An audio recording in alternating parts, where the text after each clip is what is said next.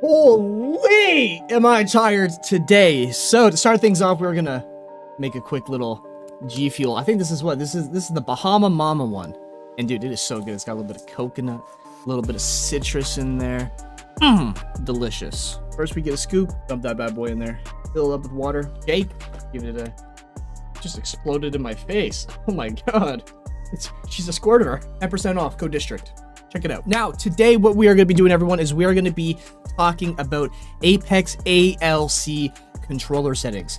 In case you guys don't know, I'm an Apex coach. I've been coaching since season 7, so over 2 years, over half of Apex, and I work with 2 to 5 people a day in Apex. I coach, close to 20 sessions a week. I've coached over 1,000 coaching sessions, over the last 2 years. I've coached thousands of different players. And one of the biggest issues that I see with players as they're coming either from Call of Duty over to Apex, or as they're switching from Apex regular settings to Apex ALC settings, is I notice that people just have no idea what they're changing in the ALC settings, and even sometimes in the general settings. And they're taking what was originally like the default, a mediocre, okay, one size kind of fits all type setting, and they just absolutely butcher it. And they come to me and they go, District, dude, like my aiming sucks.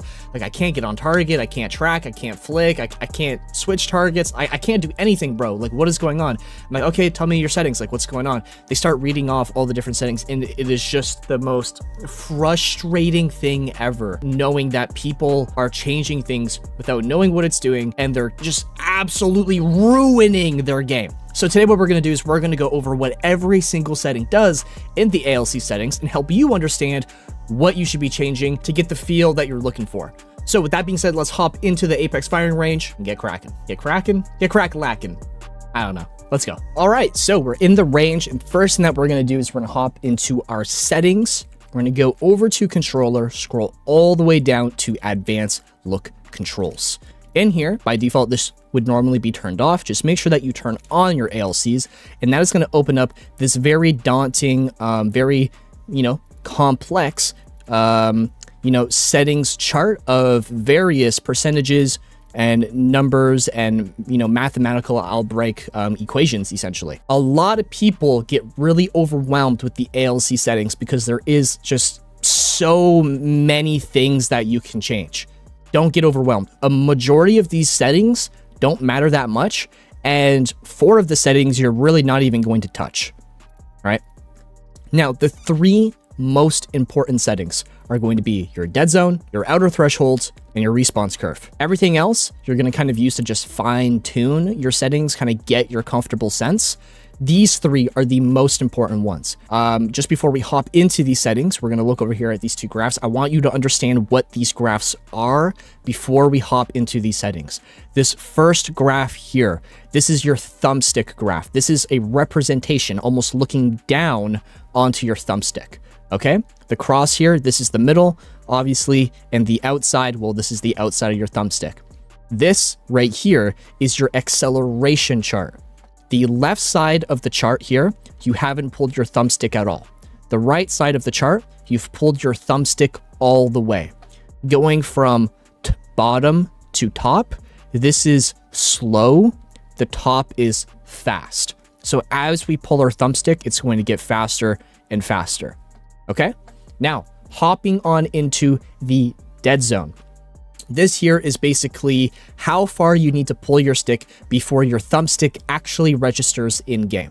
If we start pulling our dead zone all the way out, by the way, the default is just always going to be these bars right here, all these little default lines. If you don't see it, then that's because the default is 0, right? But as we see right here, as I start pulling this bar, or as I start pulling my my settings bar further and further and further, you'll notice that this blue graph here, or this blue line, our dead zone line, becomes larger and larger. So if I turn on my controller display, and then I go back into the range, and I start moving my thumbstick around, you'll notice that I'm moving it quite a bit, and it's not registering at all. It's because that dead zone is cranked all the way up, right? This is really bad, because now when you're trying to aim, well, I can't get on target because it just doesn't register when I need it to. So overall, your goal is to have as low as a dead zone as possible. That way, all of those little micro movements, all of those little micro corrections, they happen right away when you need them to happen, the way you need them to happen, right? Go as low as possible. Now, I play on 1% dead zone. The way that you're going to find your perfect dead zone is by taking your thumbstick, you're going to bring it all the way out to the edge, and then you're going to let go. All the way out to the edge and let go. If your thumbstick can snap back to the middle and it doesn't drift, then you're solid, you're perfect, right? Even if you have a little bit of drift like this, kind of like how I do, right? If I just nudge my thumbstick a little bit, it will start drifting because it's not going to naturally come back to center, right? But even with a little bit of drift, that's perfectly fine. It's sometimes even good to have a little drift because now you know the moment you touch your thumbstick, it's going to input in game. Now, the type of controller that you have is really going to affect your dead zone. I've played with so many different controllers over the years. I used to play exclusively with the Xbox Elite Series 2 controller until I realized that it has really bad input delay and then also the worst stick drift imaginable. Even brand new Elite Series 2 controllers out of the box have ungodly amounts of stick drift versus the controller that I'm currently using right now. Get a little zoom in here. The V2 aim controller with 4 paddles on the back. Ew, woo. This controller right here has no stick drift at all. Extremely little, even on 1%. Like right now, no stick drift. So the type of controller that you use also does really matter.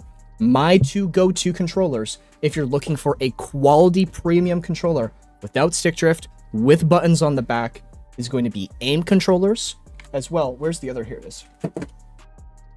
As well as Cinch gaming controllers. Cinch, they don't have paddles, they have back buttons. I know a lot of people who love back buttons. I think back buttons are pretty good.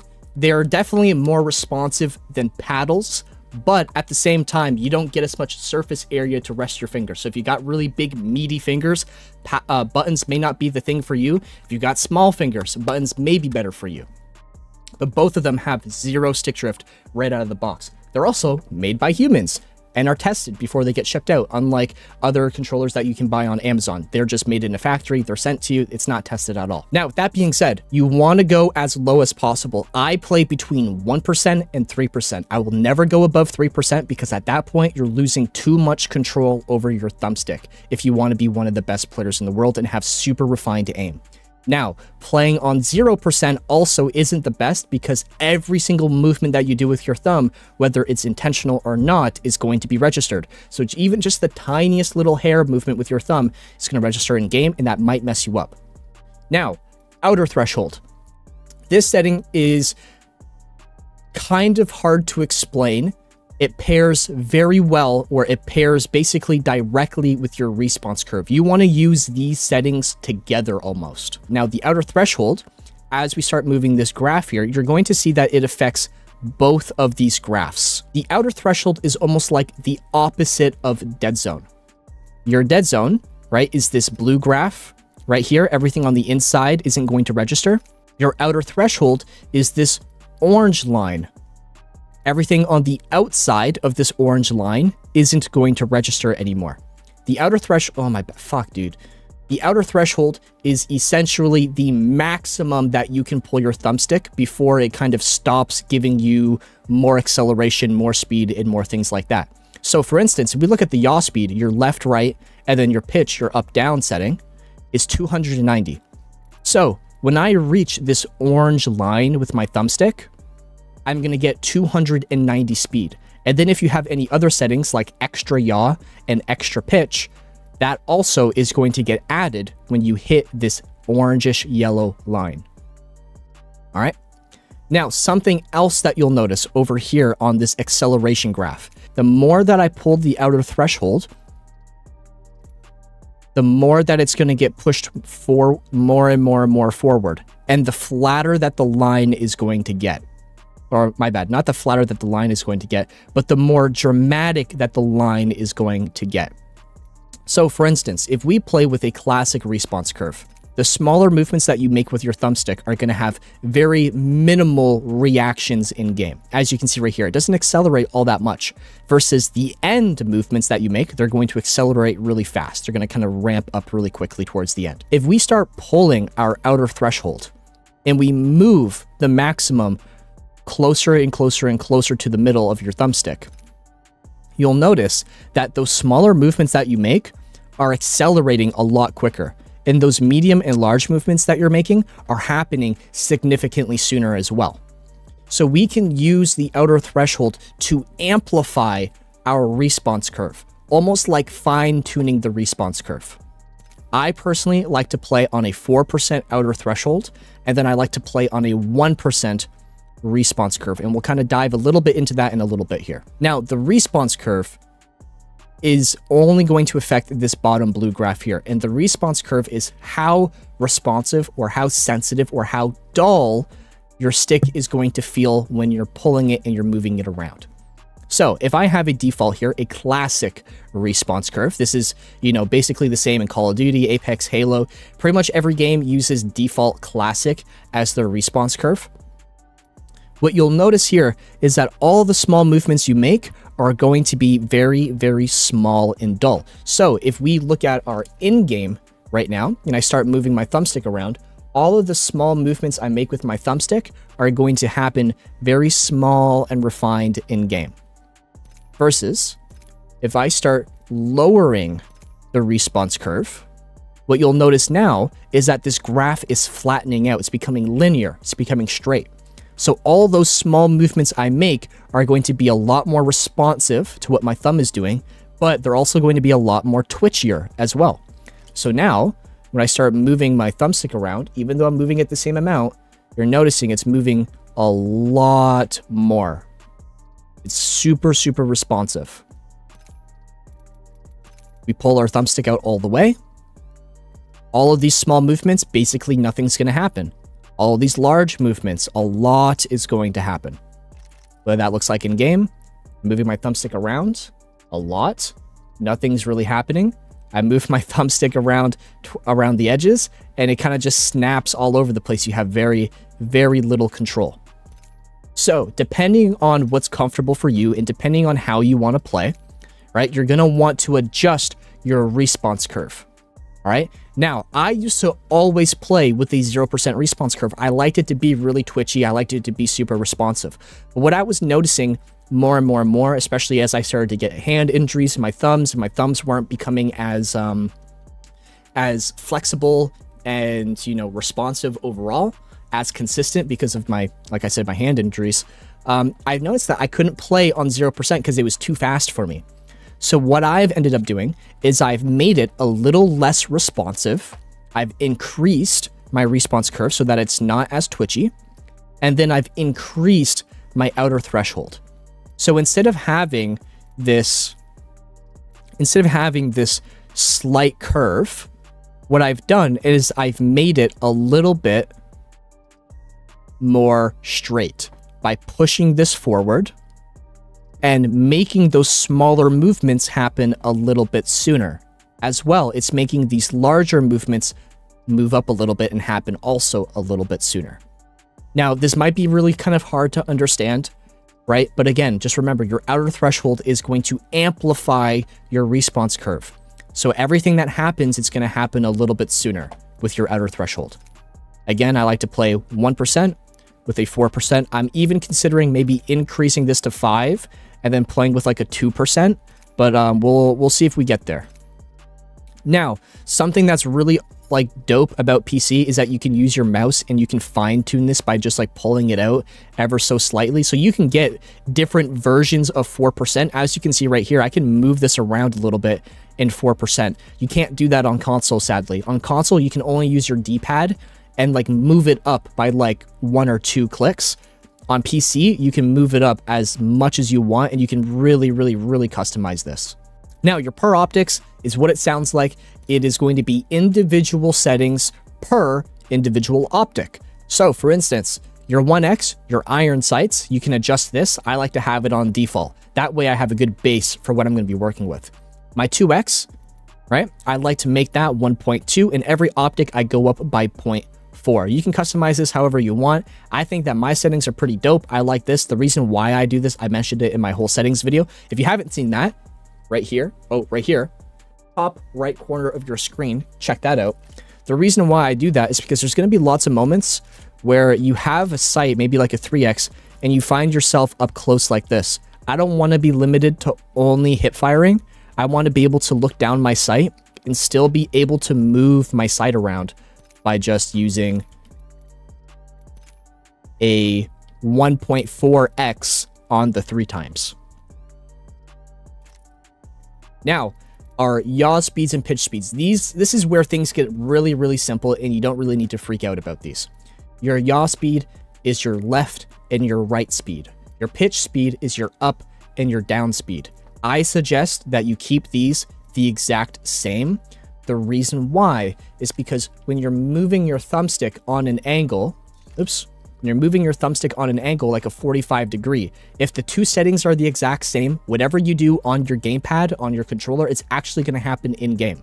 Versus if you offset these, so like your left and your right is faster than your up and your down, when you try to do a 45 degree angle, it's going to move a little bit more left and right than it is up and down, and it's not going to be a true 45 degree angle that you're making with your controller. Your extra yaw and your extra pitch. So your extra left-right speed, your extra up-down speed. This is going to be, as it says, an extra amount of speed whenever you hit this orange line from your response or from your outer threshold. Now I play with 290 and I have 250. So when I reach that outer threshold, it's going to give me a total of 500 speed when I reach the edge. Now, ramp up time and ramp up delay, these don't matter that much. I suggest you don't even turn on your delay.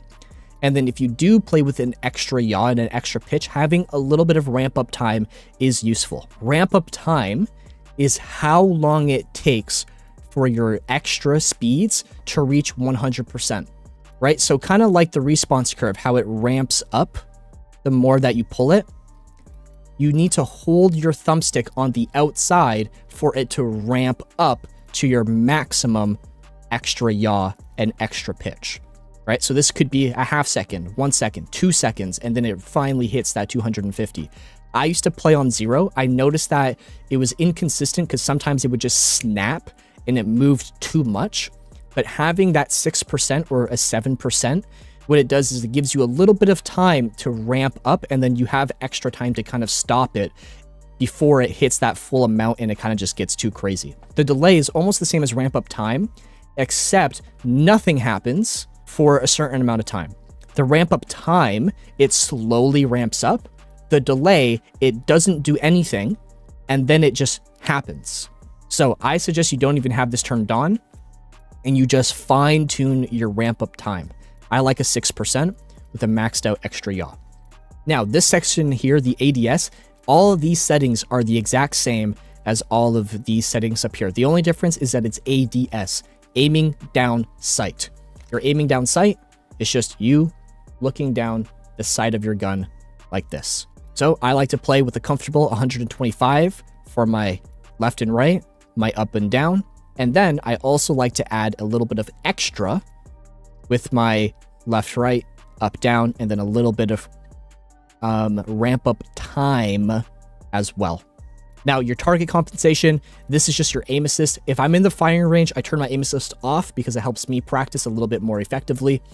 But if I'm playing in game, I will more often than not have this turned on unless I'm doing like a challenge or I'm trying to practice in game without aim assist or something like that. But yeah, that right there is ALC settings explained. My general guide for ALC settings is try to find consistent settings, right? So having a lower dead zone, my goal is to play on 1 to 5% for the average player with their dead zone.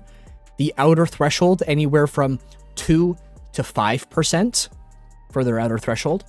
Response curve, anywhere from 1 to 6% for outer threshold. Now, there's going to be tons of people who like to play on Classic. There's tons of pros who play on Classic.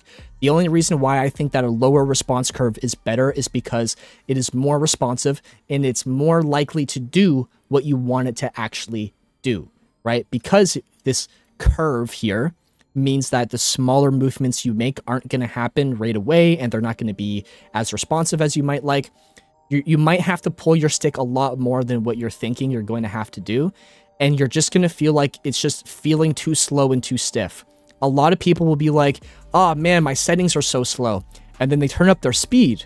But really all they need to do is they need to make those smaller movements a little bit more responsive by turning this down a little bit, right? So I think 5% is super comfortable for a majority of the player base.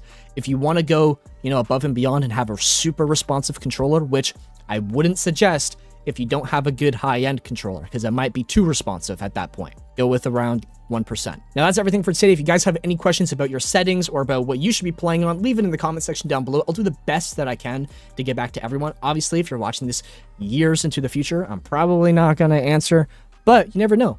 Maybe I will. I'd love to help you guys out. If you guys ever want to book a coaching session with me, consider doing that. The link is in the description down below. Coaching starts at $25 a session. Pretty affordable. And we also have budget group coaching sessions, 20% off, as well as we have monthly and weekly classes starting off at $7.50. Imagine getting 4 hours of coaching for $7.50. Cheeseburgers cost more than that, bro. Keep that in mind. That's all for today. Love you guys so much, and we'll see you all in the next one. Keep bettering yourself, guys. I know you can do it.